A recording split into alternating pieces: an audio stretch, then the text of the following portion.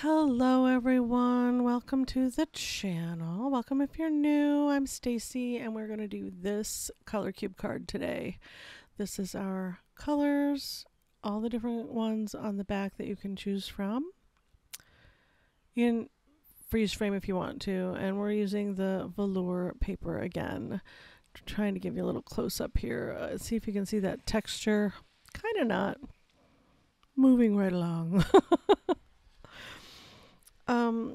Going ahead and choosing colors first, seeing what matches best with the card, and with the chalks it's not too challenging. I have out my Mungyo Handmade Pastel set, my Prismacolor NuPastels, and my Soho. I think I got the set of 60, the urban set of 60. Pretty sure that's what it's called. Had it for a while. Generally have out my Prismacolors and my Mungyo Handmades all the time, and my Sohos are in a drawer, so I forget about them. I'm very much out of sight, out of mind. If my drawers are not labeled and things are not in my face, I tend to forget that I have them. I'm digging around, I'm like, oh yeah, I forgot I had this. Huh. Let's give it a whirl. Yeah, so broke out the Sohos this time so that I'd have a better color selection. There's a little bit of super dark on the side there, so I picked out the black, thinking my blues wouldn't be dark enough. And on this one, I decided to block in the white cloud first. I'm not sure if that's going to be the most effective route to go, but here we are. This piece of paper is kind of a pale gray color. I thought it would be a nice base to start with. And honestly, just getting to know these papers and what I can and can't do against certain colors. And this is a great way to work that all out and get in some really good practice. I'm just going through and blocking in the white layer of the poofy white cloud. I hope that you guys enjoy these little 20-ish minute exercises. If you would rather I did a longer exercise, let me know. Yeah, and that will be put on the agenda. I have fallen in love with this paper. It is an absolute wonder to work on. I like it so much. Going in with my mid-tone blue just to get that light side of the sky blocked in. Pretty sure I put this all over the page. Basically putting in your local color, right? Your base color that you see to start with, to build upon with your other colors, is my thought pattern here. Throwing on my pale blue. It's not bad already. It already looks like a cloudy sky. Super excited. I love this color so much. It's that amazing deep Prussian blue. The only reason I remember the name of this one is because I like it so much. Prussian blue, you guys. In the Mungyo Handmade Pastels. Now, the Mungyo Handmade Pastels are very soft. They kind of crumble a little bit if you're too rough with them. So you really want to be pretty gentle with them. Get in that streak, that sun streak, trying to pay attention to that, not forget about it. But yeah, I love this blue so much. Look how beautiful that is already. That contrast is just amazing. If I do say so myself, I'm going to toot my own horn here, you guys. Toot toot. Go ahead and pop in some more of that blue just here and there. Try and get those edges knocked in. I usually would tape off the corners. Now, on the first several practices that you guys see over the next couple of weeks, I'm not taping down these little papers. I should have, because I don't really have anywhere to hold on to the paper while I'm working. And that's a little bit problematic. The back of the paper is slick. It's very smooth and slick. It's like it's got a coat of plastic on the back. So it doesn't really stick to the table at all. Decided against the black. I put in that little scribble and really was not digging how deep dark it was. It was just a bit too much. So I go in with the Prussian over the top, and it's kind of loose on the surface of the paper. I'm trying to, sorry about the road noise. I'm trying to push it in, and get a little bit of a softer feel to how this looks. You can blend a little bit, but not much. Not very much at all. It doesn't really move. It more just settles into the fibers of the paper, the little hairy fibers. Or velvety fibers, if you prefer to think of it as velvet instead of hair. Perspective. Went a little crazy with the light blue over here, but that black was really throwing me off. So I decided to skim over with the light again. And, oops, the paper folded a little bit there. Give it a little tappy tap tap, a little push into the page. And that did blend a bit there. I do love how this looks. It's very, at this moment, feels very magical. I dig it.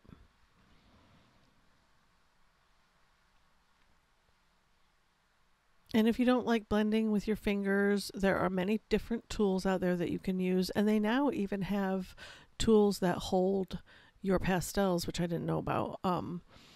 Recent discovery, you guys.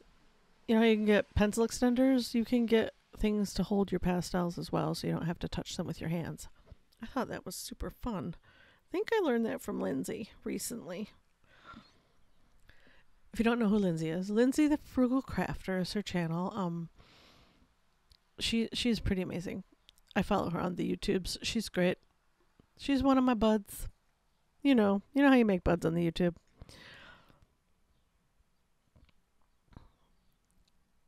Yeah, I'm trying to crisp up the edges where the blue overlapped the white a little bit too much and made it a little bit too soft. Trying to make sure I get in those super bright whites. And it's just the smallest chunk of white that I was using as well.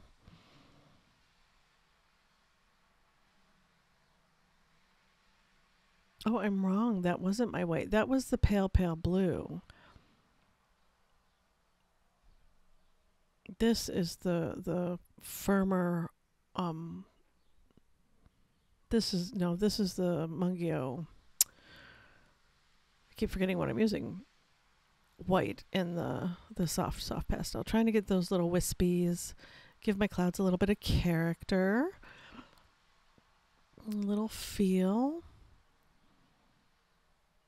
Went to Dick's Sporting Goods store this weekend and got myself some, I don't run, but I got myself some running cross-tracky kind of sneakers for my walking that I do every day now. And the clouds on the way home over the lake were just gorgeous. Wish we weren't going so fast. I would have taken some pictures. But how they looked out in the distance, and then as they got closer, it's really beautiful. And I've been observing clouds a lot more lately. I caught myself yesterday just sitting on the patio, watching the clouds move around. Just sitting still, not listening to music or, and I didn't have anything on. I was just watching clouds. I sat there for a good 10 minutes just watching the clouds move around. Something you do when you're a kid that you don't do so much when you become an adult. I'm contemplating here. What should I do next? Should I get in with shadows? Should I continue with the white? Continue on with the white a little bit. I'm really liking the pops of bright white. feel like they're very effective. I'm just splashing them around at this point. Clouds can splash, right? Essentially made of water.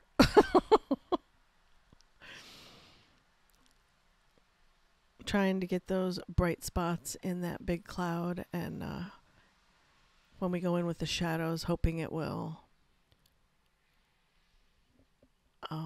remind me to leave them alone, and then give it some more dimension as we get in the darker shadows on those in that lower section. And each little bit takes some time. I didn't know if I was gonna put these up as videos or not, so I was listening to Rundown. I forgot the guy's name that's in it with Dwayne Johnson, The Rock. Man, that movie's funny. Silly Fools. I watched that, and I watched it's not Sweet Home Alabama, but she's in it. Her and that really pretty Mexican woman, I forgot her name too. I'm really terrible with names, you guys. Terrible. Or is she Cuban? I think she might be Cuban. At any rate, I watched a comedy last night as well while doing these exercises. I honestly was not thinking that they would turn out as well as they did. I had a lot of trouble with watercolor clouds. My watercolor clouds, not so great, in my opinion. I was not satisfied. I still put the video up. It was this past Wednesday's watercolor video, Watercolor Wednesday. I'm looking up that movie because it's gonna bug me. It's gonna bug me. I have the power flashed a few minutes ago, so everything turned off, and I was in the middle of doing stuff. Silly things. Does this do a like history of what you've watched in Prime? I honestly don't remember. Da da da da da. Yeah. Ooh, I'm all caught up on Nancy Drew too. That's on the CW and on HBO Max, I'm pretty sure. Very good show. Digging it. Digging it. What's the name of that dang movie? It's gonna bug me, you guys. Oh, this is a makeup brush from the dollar store. My hands were super dirty, so all that shadow a lot of that was my fingers, and then that little tiny bit of Prussian that broke off. I really like how this one turned out. I'm very happy with it. Ooh, that thunder is a rolling out there. Ooh, super excited. I love a good thunderstorm. Anybody else? Anybody else love a good thunderstorm? They're so great. It says continue watching. Does it only do that for shows? I think so. Live TV with ads, my stuff. All? Maybe all? Oh, they're coming out with a new season of Gods and Omens too. I'm super excited. The first season was great. It was really, really good. Oh, I guess this doesn't have a watched already. I'm on my laptop, not on the computer, or the TV rather. I don't want to add a profile. Come on.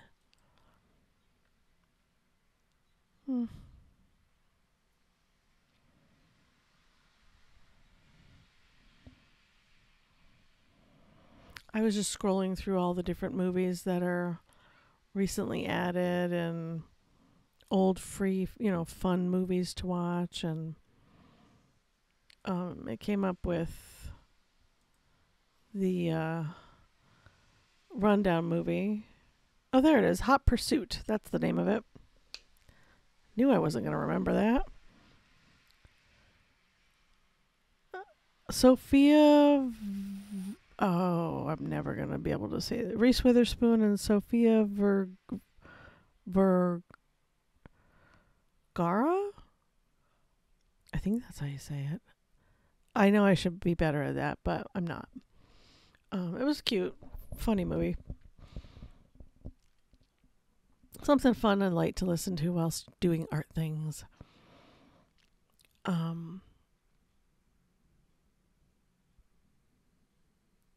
I got quiet. I was listening to the thunder. I really like thunderstorms. It's a whole situation.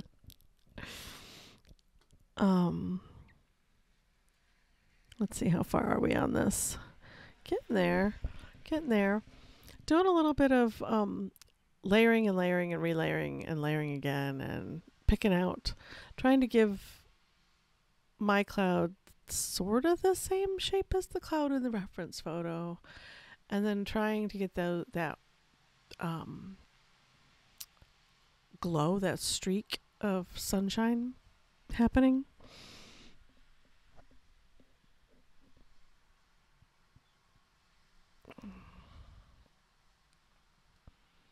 Was feeling like the little wispies kind of disappeared on me on that side there. I'm gonna pop some of those back in, and this is where my chalk crumbles. See that? I got way too rough with that Mungyo soft chalk pastel. See, and I'm just going to pick up this little chunk and try to use it like a crazy person. I don't want to waste it. I've had these pastels for about 2 years. They are pretty slow wearing. I don't do pastel paintings like monthly or anything like that, usually. Well, maybe this year I have. I've done quite a few pastel pieces this year. I made a promise to myself that I was going to try to use all of my art supplies this year and really figure out which ones I love and which ones I don't, so that I can move forward in a more positive way in my art journey.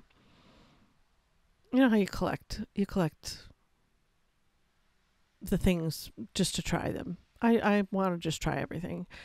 The only thing I've discovered that I really, really don't like is acrylic painting. But I feel like gouache could become a favorite. So next month's journey is to practice gouache paintings. So you're going to see a lot of gouache stuff next month. I hope no one minds. I'm still going to sprinkle in like other things. Like Watercolor Wednesday is always going to be Watercolor Wednesday. And then Friday, I usually leave it pretty open to be whatever I need it to be. And then usually Monday is a mixed media piece. Generally, if I do a mixed media piece that I want to share, I put it on Mondays.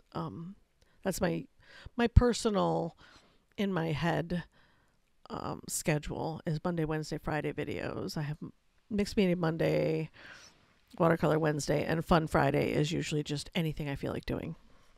So this next couple weeks is going to be Monday and Friday. You're going to get these cloud studies because I did quite a few of them, and they're all very different. Using the color cube cards, which are amazing to exercise your skills with, no matter what medium you're using. It's a great starting point, a great jumping off point. I've found these cards to be a fabulous tool in my learning. So Sarah Renae Clark, I linked it. I think I linked it in the last video, so I'll make sure to try and link it in every one of these videos that I'm doing where I'm actually using the cards, so that you, if you want, you can at least go look at them and see if it's something you want to put on your Christmas list, maybe. And the boxes look amazing sitting on your shelf, just so you know. in my opinion. They're very pretty. She did a great job putting these together. Just a phenomenal job.